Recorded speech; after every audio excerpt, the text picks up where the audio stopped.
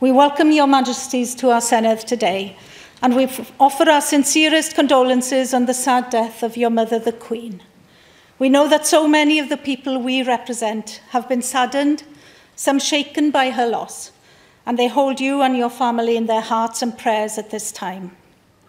Personal reflections, Llywydd, as you said, often focusing on the Queen's many visits to the Senedd, her encounters and her conversations with members here. Historical reflections, focusing on the many changes which have taken place in Wales over the last 70 years.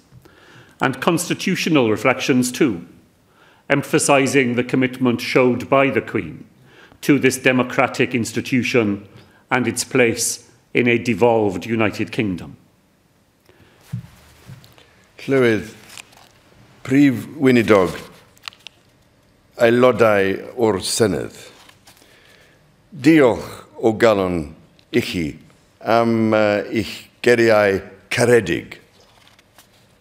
I am deeply grateful for the addresses of condolence which so movingly paid tribute to our late sovereign, my beloved mother, the Queen.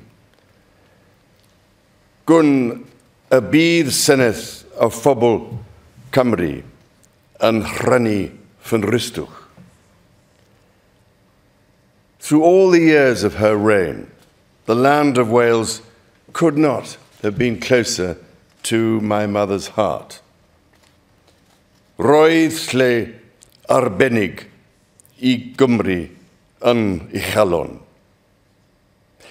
I know she took immense pride in your many great achievements, even as she also felt with you deeply in time of sorrow.